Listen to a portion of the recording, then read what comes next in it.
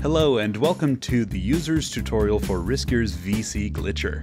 In this video, we will show you how to build a simple setup for glitching a smart card using VC Glicher, and some useful tips for your setups. VC Glicher is Riscure's basic tool for fault injection. In this concept, the user tries to change the internal electrical states of the device and observes the results. This is done by causing electrical disturbances in the form of glitches.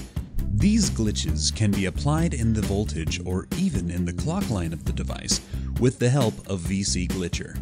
The form of the glitches is made by the control logic, and the exact time of the glitch is defined by the CPU.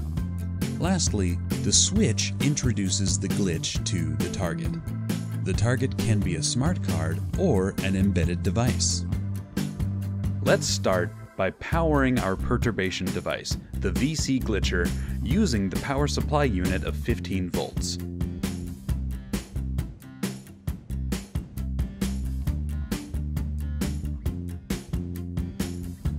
Next, let's connect VC Glicher to our computer using the USB cable. Through Inspector, we will be able to formulate and submit glitches to the power line of the smart card. We will also use an oscilloscope, so if the channel A input is 1 megaohm, add the provided impedance adapter of 50 ohms. The oscilloscope is used to show us the power consumption of the smart card, so we must connect channel A to the power monitor port of VC Glicher using an SNB to BNC signal cable. Don't forget, connect a low-pass filter to the input channel after the impedance to filter out the noise.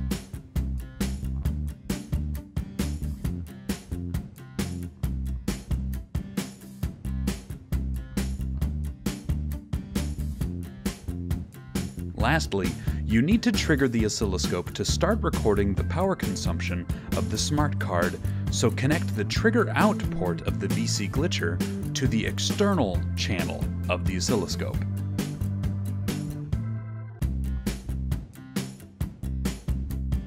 Now you can insert the smart card and perform a perturbation, but be careful.